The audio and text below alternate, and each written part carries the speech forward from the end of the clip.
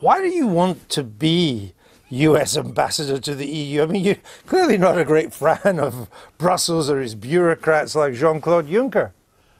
Well, I had in a previous career a diplomatic post where I helped to bring down the Soviet Union.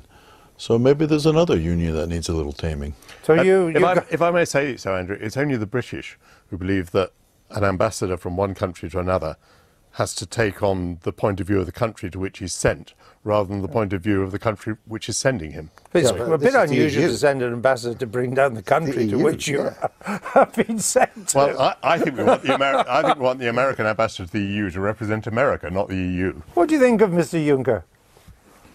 Well, Mr. Juncker was a very adequate mayor, I think, of some city in Luxembourg, and maybe he should go back and do that again.